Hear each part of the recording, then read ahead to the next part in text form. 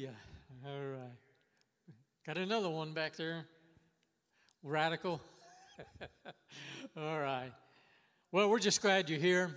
You know, the Bible it's very clear that it says where two or three are gathered together, right? Isn't that what you said? Yeah, it's what you said. Yeah, see. And he's in the midst. That's all it takes, two or three. And so uh, that's all right. And we'll just let the Lord do what he wants to do tonight and to touch us, minister to us, and just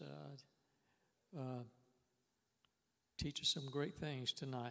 Let's go to the Lord in prayer. Lord Jesus, we just come to you tonight. We just want to just thank you for this time, this moment, just to be in your house. And we love the Word of God. We love to be in your house and to fellowship with you, to worship you, to praise your holy name. We're just so thankful, Lord, that your presence is here and that we can just relax in you, and the joy of the Lord can just be our strength, and the peace of God that surpasses all understanding is here in our minds, in our hearts. So Lord, we just yield to what the Holy Ghost wants to teach us today, and we know there's a message, there's a truth that you want to proclaim and project before us. So Lord, we just want to let our spiritual ears be sensitive, and let our hearts be open to what the Holy Ghost wants to teach us. In Jesus' holy name, amen. All right. I'll try to make this short and sweet. Amen?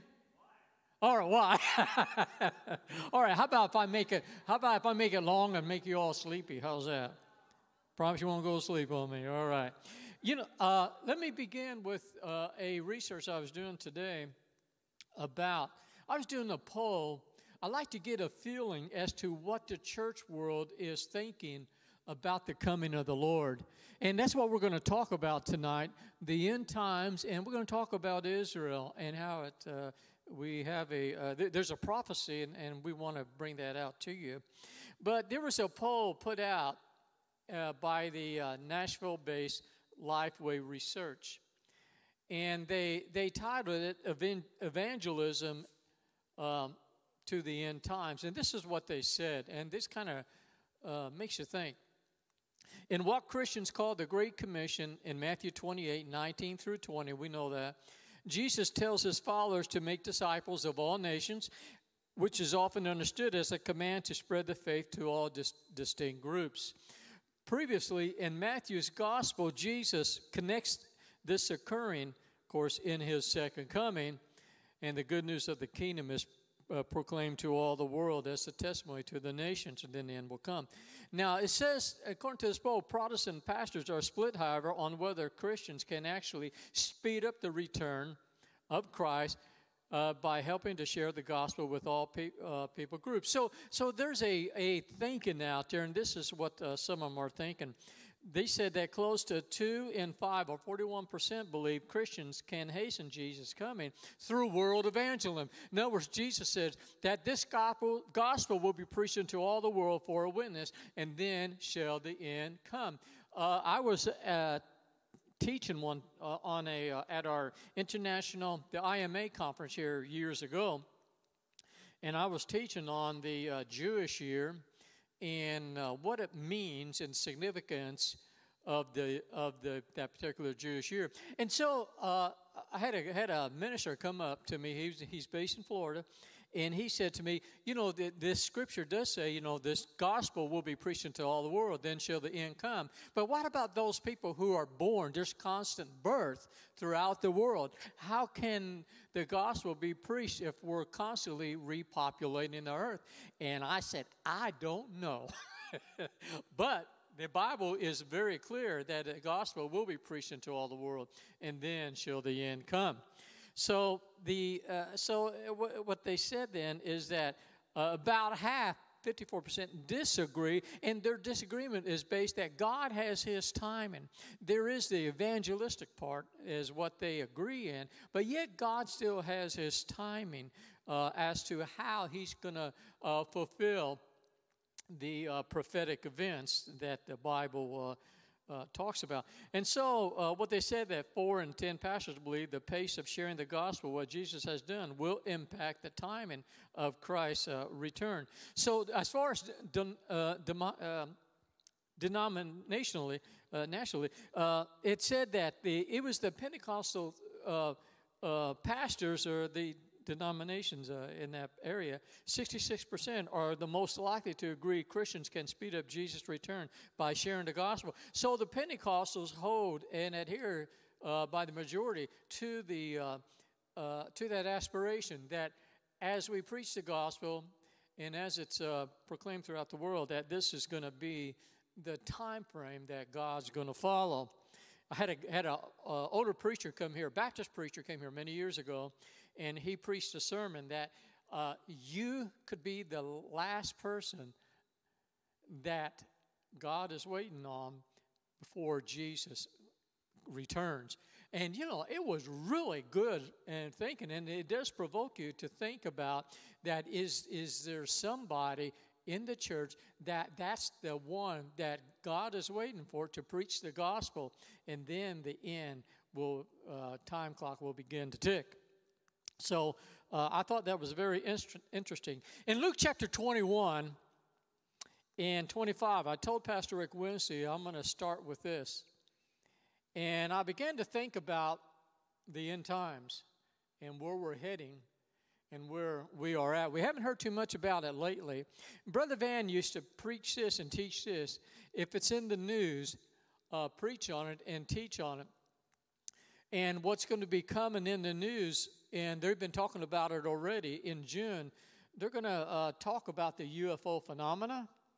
And it's beginning to hit the headlines again. And people they're going to be coming out, they're saying, and it's just going to be an investigation that's going to be released on the UFO phenomena. And what does that mean? Is there any?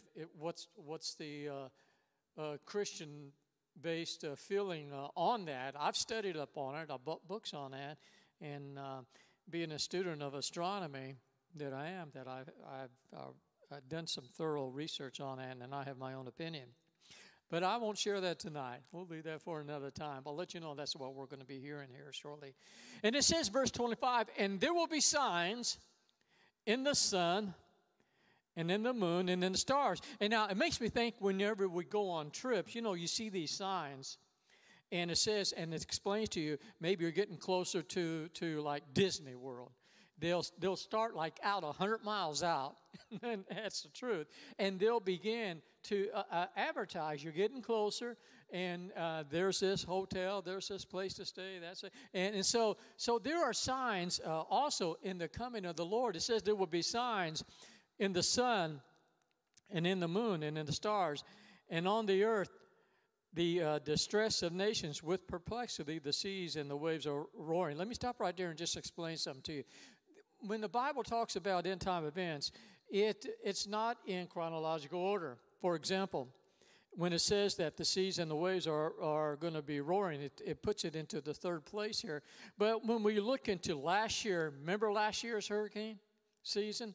This is what the statistics showed, that the seas and the waves were roaring dramatically last year. And they said it was a record-breaking hurricane season, and there were a record-breaking 30 named storms and 12 landfalling storms in the continental United States.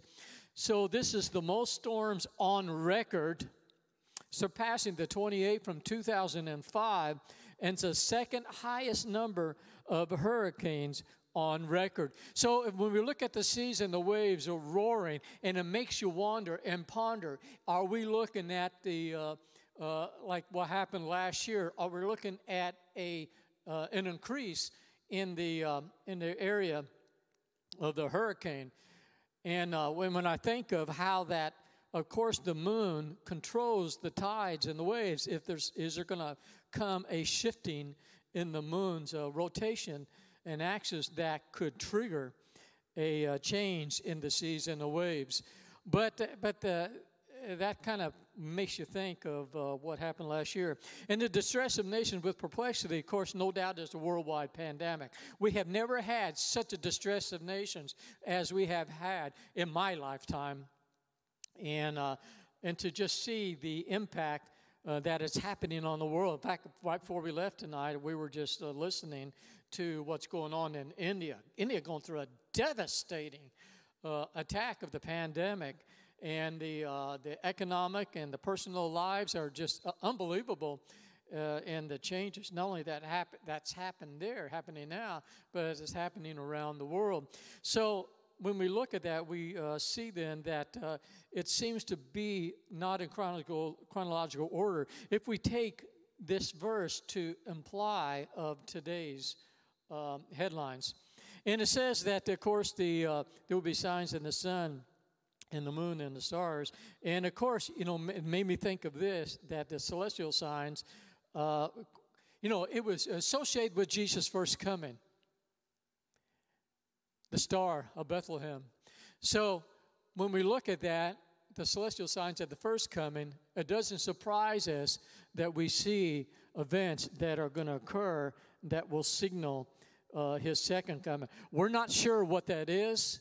The Bible didn't go into detail, but there are times you just got to let prophecy do its thing and just watch what happens. And as I continue, it says that men's hearts fail in them from fear and the expectation of those with, things which are coming on the earth. It'll sound like to me what it's talking about, heart attacks, stress from what's happening on the earth in their world and their social life and so forth, that there's a fear going on, the expectation of things that are coming on the earth. And the Bible said the powers of the heavens are going to be shaken. Now, we can take that to mean spiritually, that the powers of the heavens, so we're talking about the demonic activity and the angelic activity, the warfare going on. We can look at it that way. But it says this in verse 27, and then they will see the Son of Man coming in a cloud with power and great glory. Boy, he's here today in power and great glory. But he's coming, and every eye's going to see him and know that this is the one that was proclaimed and prophesied. And it says right here in 28, now, when these things begin to happen, we're seeing it. When all these things begin to happen, he said this, look up. This is a time not to look down. This is a time not to look around. But this is a time the Bible says, your Bible says, to look up. Look up, church. Look up. Because your redemption is drawing near. Aren't you glad of that? There's coming a moment he's going to catch us away. There's a moment that's going to come when that trumpet's going to sound and the dead in Christ are going to rise first and we're going to be caught up together with him. So he's telling the church, he's encouraging them that to look up, and be assured that your redemption is drawing nigh. And, I began to think about that. And I remember when, as a young adult, coming to Bible Center Church, Brother Van was a student of Bible prophecy, eschatology. And he used to preach this at Bible Center Church. Does your wife, I knew I was going to say that. Does your life qualify or disqualify you for the rapture? I almost said wife. I was going to say that as joking. Does your wife qualify you? But I said it anyway. Does your life qualify or disqualify you for the rapture? I mean, you were thinking, boy, that you'd squirm in your seat over that if you feel like you weren't right with God. So he would challenge you to do an introspection of your life. And I challenge you today, does your life today qualify or disqualify you for the rapture? It's time to do an introspection of your life, personal inventory. So in other words, if Jesus would come today, would you go in the rapture? Would you? Would you go? I hope you would. Some of the religious Jewish rabbis in Israel today believe, the Orthodox Jews we're talking about, believe that the redemption of the world revolves around the temple sacrifices and its redemptive services in the temple. Of course, you know, the Christian believer believes Jesus is the final and the ultimate redemption of the world, and that's what we believe and adhere to. But one thing is missing in the rabbinic belief in the redemption process, and they are very clear about this and adamant about it, that it is the ashes of the parah adamah, or the red heifer. Some of you may be new to this theological thinking, and I'll try to explain a little bit about that. Around 1992, the Temple Institute in Jerusalem received information of a farmer raising red heifers on a farm in America. And Rabbi Chaim Richman, who's director of the Temple Institute, he bought a plane ticket from Israel, and he flew to the United States.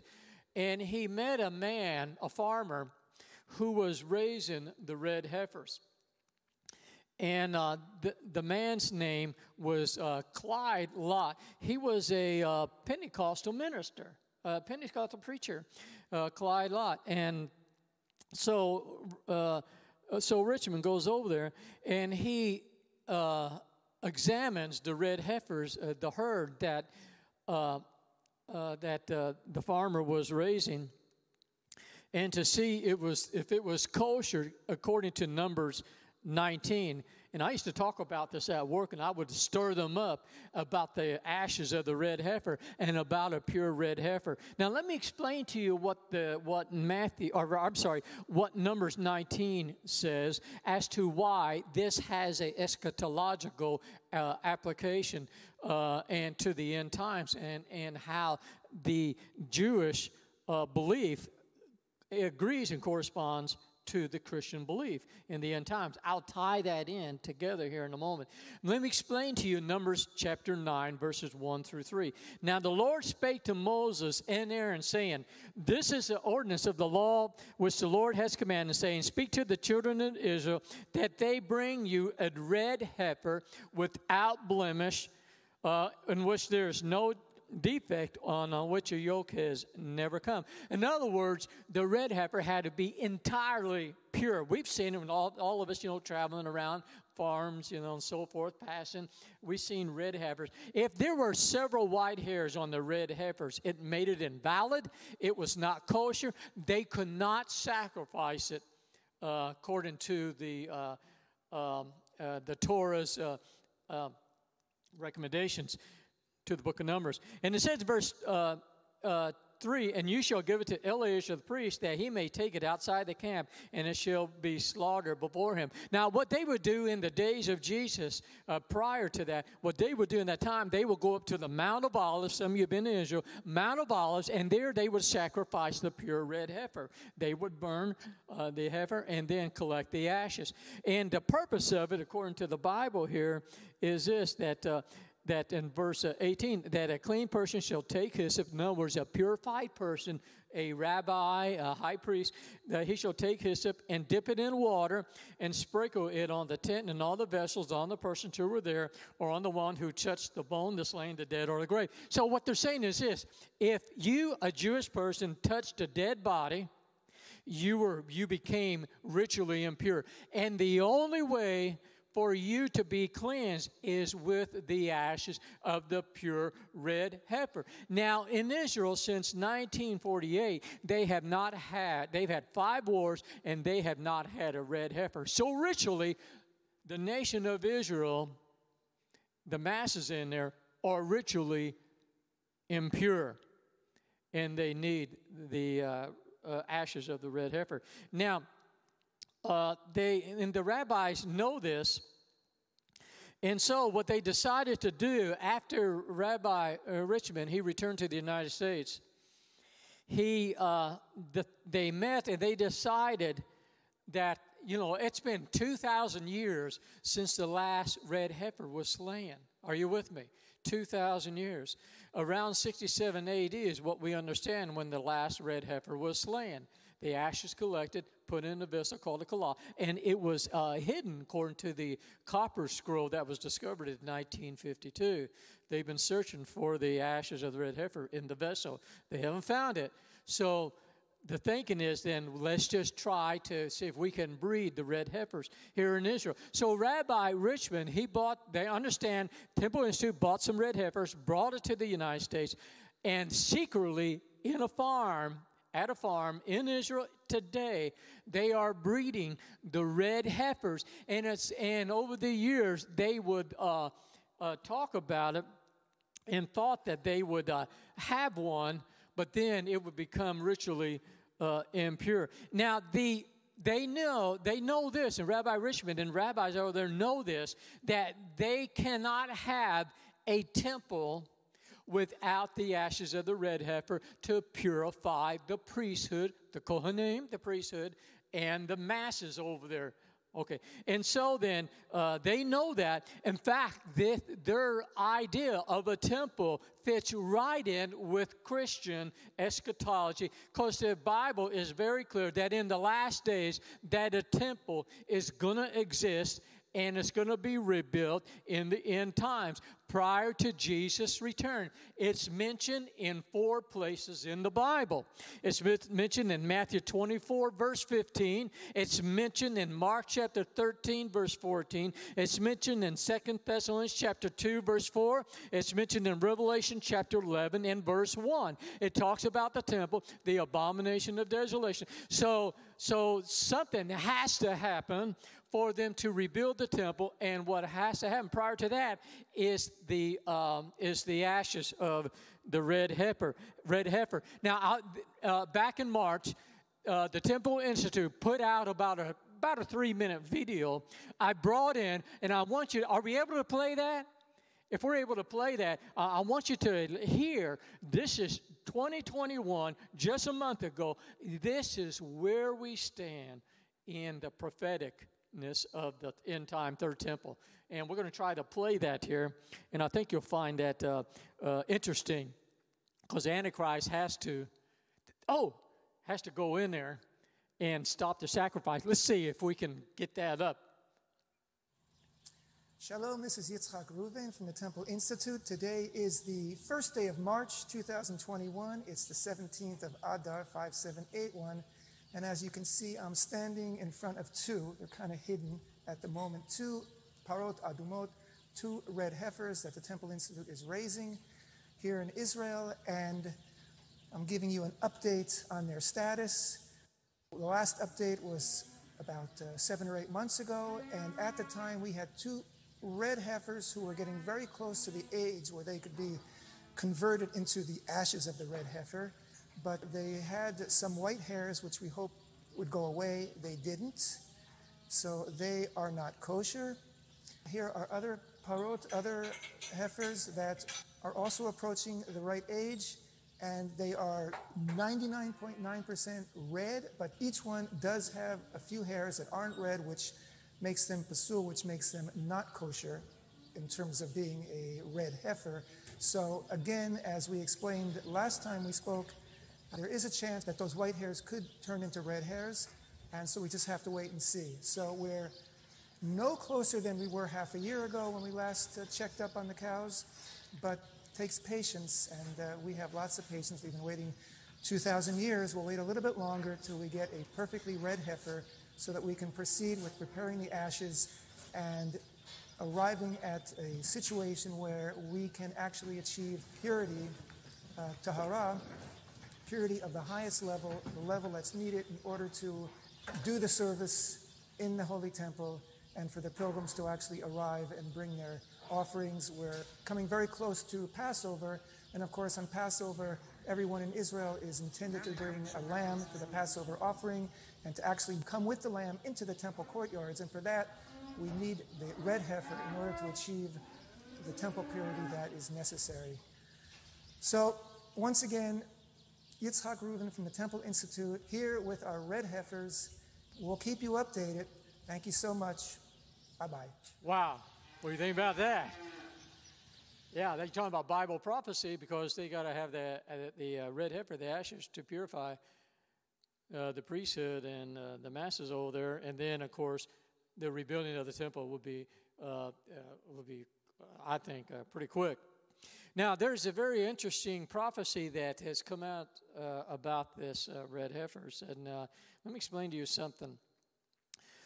In the ancient Jewish writings called the Mishnah, they said that there's been a total of 9 red heifers over history. Okay, starting with Moses, which started and began the first offering of the red heifer. The second one was Ezra in the days of the first temple. And during the entire era of the second temple, which Jesus grew up in and the disciples went to into that particular time frame, there were 7 more that were used for the ashes. All right. So there was enough to provide for the nation's need. What happened is this: as the ashes would deplete, one would be supernaturally born perfect, kosher for the sacrifice, and so then they would offer it. Now, the names of the high priests are well known in Jewish history, the 7. And what's very interesting, that there is one that we would know. If you know your Bible, you would know this one. That the next one that offered the ashes, his name was Shimon, or as we would say in our English, the name Simon. Simon, the high priest. Now, if you know your Bible, if you know a little bit about Jesus' birth, you know in Luke chapter 2:25, there was a Simon the just. He's called in Jewish history Simon the righteous.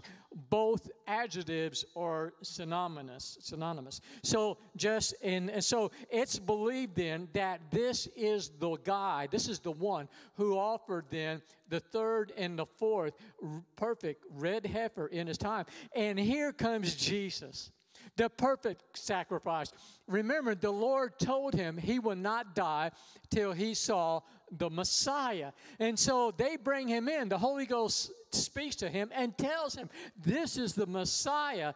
And he's the one that, he's the ashes of the red heifer. He's the perfect lamb. He's all that the sacrifices were. It's all in him. And so then he takes baby Jesus in his arms and he holds him. You know, I gave this sermon when I was in Romania, and I taught on that and how that Jesus wants you to take him in your arms. Are you willing to do that?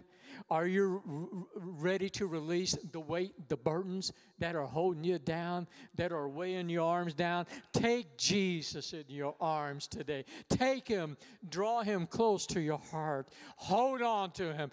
Don't let him go. And that was the desire of Simeon the just, to hold and to see and to embrace the Messiah. Take him in your arms, and that's what he desires from you today. Amen.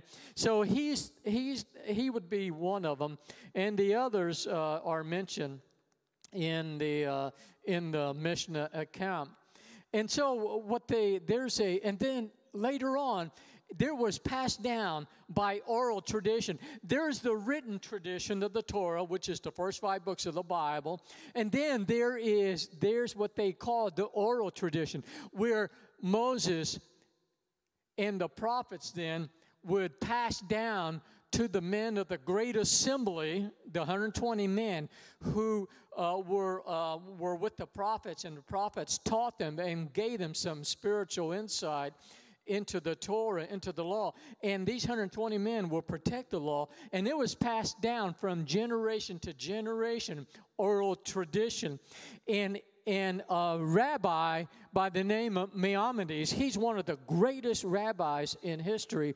He said this, that when the 10th heifer is born, and when it's sacrificed, it's going to be a sign of the coming of the Messiah. Well, already, you hear what I said? 9's been offered. Now, the 10th one we're looking at, that could very well be the 10th one that has been passed down by the prophets to the men of the great assembly, to Maimonides, who took the oral tradition and passed it down to the Jewish people, and we received that this 10th red heifer, and when it happens, count your days, count your hours, count your months. It's a time that the Messiah, King Messiah, is coming and making his appearance. We know who that is. We know it's the Lord Jesus Christ. So the Jewish eschatology and Christian eschatology kind of ties in together because we're expecting these events to happen. And can I hold you for a few more minutes? Okay. And I began to look into Mark chapter 13, and I began to look into this area of prophecy in Mark 13, verse 33, and he's encouraging us this. Take heed, watch, and pray, for you do not know when the hour when the Lord has come. In 1988, I was at work at Me Johnson, and they were circulating at that time, and I was helping in a crusade here in Evansville, and they were talking about this, that there was a book that came out in 1988 that said 88 reasons why Jesus is coming back in 1988. I remember that. And that's when the rapture is going to happen. The man who produced this book put on there an extraordinary mathematical explanation as to why he believed that Jesus was coming back in 1988. And on the Feast of Trumpets, it was around September 17th, 18th, somewhere in there, that he believed that it would happen in 1988. Guess what happened? Well, yeah, unless we missed it. No, yeah. Yeah, so he missed it. So what happened? In 1989, he wrote another book. 89 reasons, yeah, why Jesus is coming back in 1989. And the reason why he missed it in 88, because he made a mathematical error. Well, he missed it again, and we never heard a 1990 after that. Never did. So he believed in that he thought he nailed down, but no one knows a day or the hour, but you can know the season. We're in that season. And he says, take heed, watch and pray. The word take heed means in the Greek to look intently and to give undivided attention and to watch and pray, for you do not know when the hour. But it is like a man going to a far country who left his house and gave authority to his servants, and each he commanded the doorkeeper to watch. I just want to take a moment and just talk to you about a doorkeeper. Are you a doorkeeper? We are. Are you a doorkeeper to the heart? And I believe that it's possible what Jesus was talking about, the doorkeeper, because in the temple, we are told by the rabbis, and even in Jesus' day, they knew it, they saw this, that there were doorkeepers in the temple. In fact, the Jewish writings say that the priests watched over, they were doorkeepers, very strict about this, over 3 areas in the temple. And it really speaks to us today in our lives.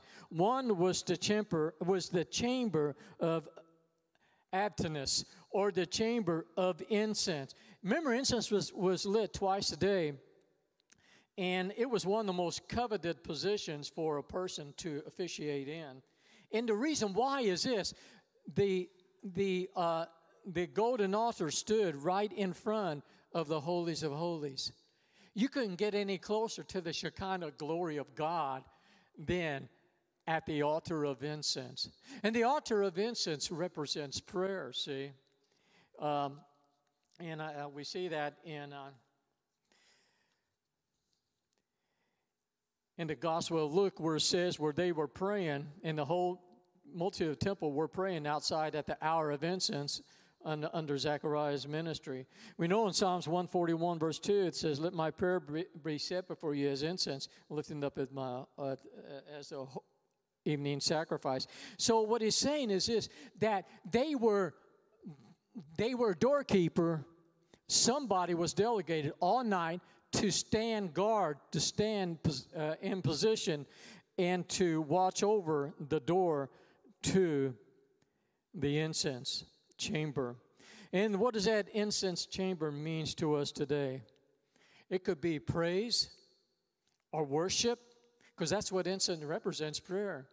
To have that we guard our prayer life in a sense, that we remember to be thankful, to be and to trust in His Word, to remember the intercessions that we have, the petitions. And are you guarding your prayer life? You know, there were 11 secret ingredients in the incense, and only the priests of that particular course knew how to mix it and perform the exact specifications of the ingredients. So, are you guarding and being the doorkeeper to your prayer life? And it made me think then that the other doorkeeper was in the chamber of the spark. When Jesus says, "You be the doorkeeper," He kept the doorkeepers in charge. The chamber of the spark, what it is, there was a place in the temple, and Jesus' disciples, they knew this. When they would go in there was a chamber, and there they would have fire that was constantly or perpetual lit. It never went out. And what it was this, that according to the Word of God in Leviticus 6:13, "The fire shall ever be burning upon the altar, it shall never go out." So if some reason the fire on the altar started to go out, they would have a reserve fire all the time, 24/7, constantly burning, so that they could take that fire and take it to the altar and relit it, or kept it lit at the time that it seemed to be diminishing. So my question is to you today, are you guarding the fire that's inside your life? Are you guarding the fire of the Holy Ghost? Has your fire gone out? Has your fire been going out lately? Have you lost the zeal? Have you lost the fervency? I want to encourage you tonight to come back to God, get on fire for God in the rest of this year and the rest of your life. Stay hot for the Lord. Don't let the coldness of events or whatever impact and change your walk, but be on fire. Guard, be the doorkeeper, and guard the fire of the Holy Ghost in your life. You know, the rabbis tell us this, that there were 10 wonders that were done in the temple. 10 wonders. And they said this, one of them was this, that the rain never quenched the fire of the altar. That was a wonder. It would be storming around them. It would be some heavy rains, which we just recently had. But supernaturally, that fire, it stayed lit. God made sure, watch over, according to His Word. God watched over His Word to perform it. If He gave you a promise out of His Word, I mean, no rain's going to put it out, no storm's going to stop it, no issue is going to impact the promise He made in your life. You hold on to the promises of God. Don't let the fire go out in your life. And the third watch by the priesthood was this, that it was called the chamber of the hearth. And in this chamber, were 4 other smaller chambers where the lambs were kept, where the showbread was made, where the old altar stones were stored there. And it was a chamber for water immersion. And in the middle of this chamber that the doorkeeper was watching over, there was right in the middle was a marble floor. And attached to this was a slab of marble that when they would open it up, there would be a chain and there would be a key on that chain. And what the priest would do every morning, one priest would be designated. He would sleep all night over that chain, over that key, because if anybody tried to get the key, they had to go through him. And he would sleep right over that marble slab where the key was kept. And then in the morning, he would wake up, he would open that up, get the key, and he would then unlock the door to the temple and allow the people access into the temple. And the same at night. They would close the door because they didn't want no robbers, no thieves or anything to come in and to try to take the temple treasures.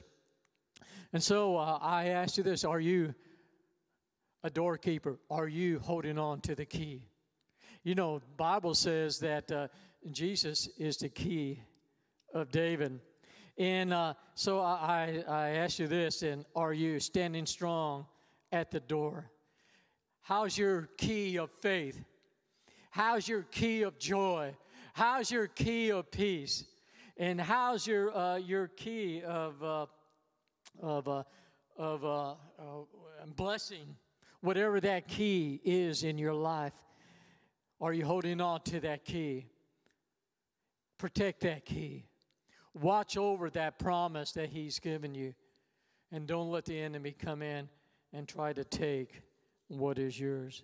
So as I finish this, he says, it is like a man going to a far country who left his house and gave authority to his servants to each his work, commanded the doorkeeper to watch.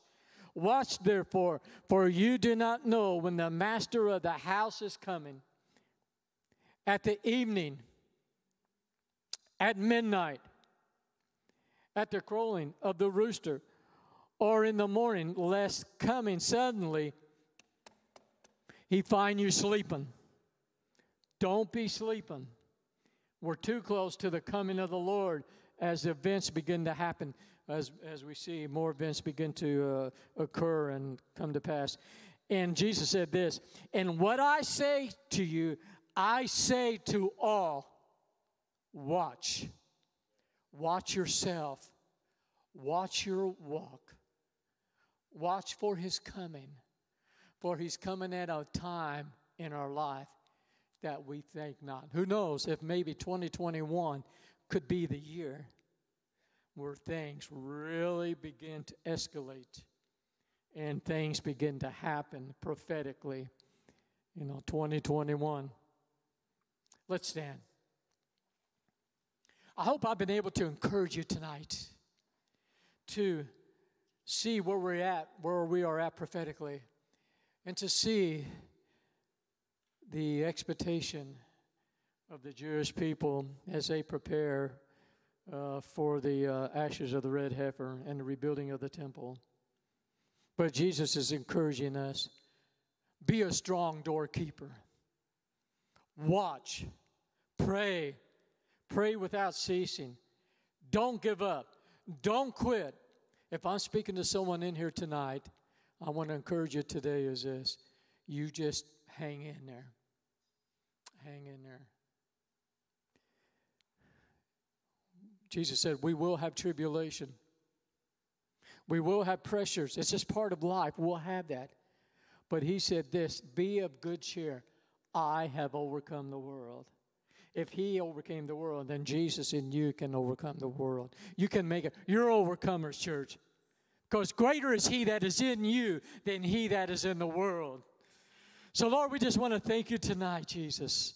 Thank you for your presence. Thank you for encouraging us. We thank you for the word of God, Lord, that we heard tonight. It's not my words, it is your words. You have given these words to comfort us, to encourage us, to let us know, God, that you care for your people. And you said in your word, shall I hide from Abraham what I'm about to do? Shall I hide from my church? No. He wants to reveal these things to us because he wants his church to be ready.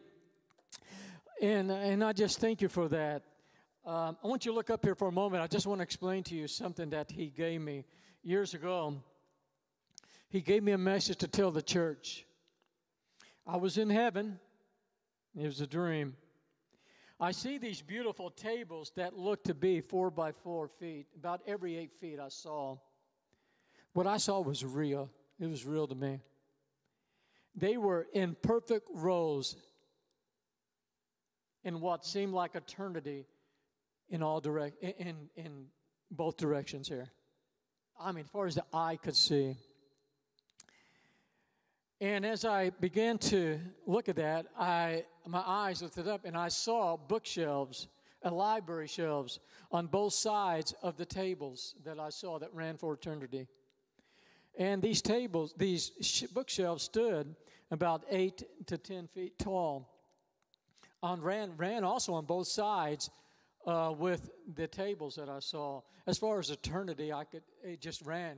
I couldn't see the end of it. On both sides, I couldn't see the end.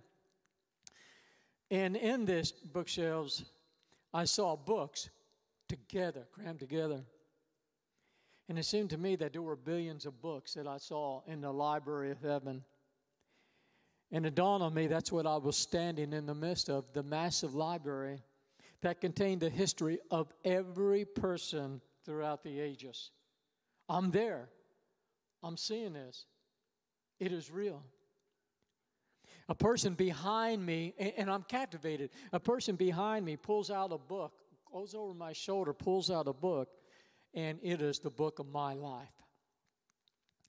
He opens it up, and immediately I noticed that there's just a few pages left. He's at the end of the book. It's all filled, except for several pages. And I began to think, why are those pages empty? And it's dawned on me, God is saying, I'm not through with you yet. You'll be going to Romania. You'll be going to Russia. I'll be using you here at the church in the end times. And that it dawned on me that there are some things still unfinished in my life that He wants to do. There's a destiny still for me to finish before the rapture of the church. So I saw then, if that's me, if that's all there is in the pages of my life, I thought, my Lord, how much time do I have? What are we looking at? Not a whole lot, I began to think. And then as I see the person turn the pages and he just holds it there, I wonder who it is, and I turn around, and it is Jesus. He's holding the pages, the book of my life and the destiny.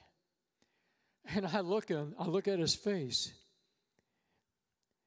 and he tells me this: tell my people I'm coming soon. I want to tell you, church, he told me to tell you, I'm coming soon. He's coming for a bride who has made herself ready. Are you ready? Are you qualified or disqualified for the rapture? So I began to think about what he's telling me. And I sense in his voice a concern. I sense in his voice that he was concerning about, is the church going to slumber? Is it going to sleep?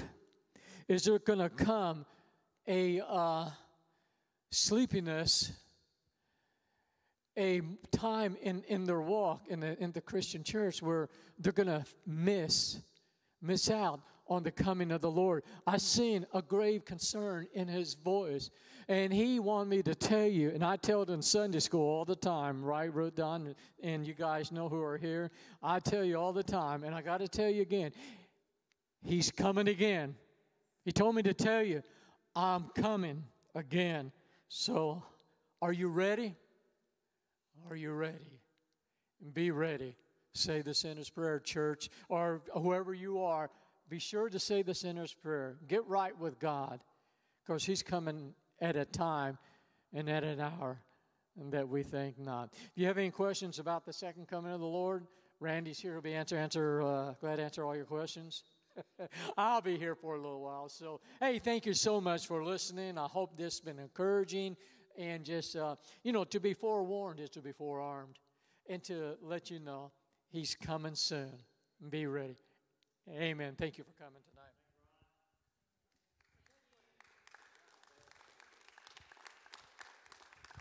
Thank you. All right. Speech, I already did it. All right. Sorry.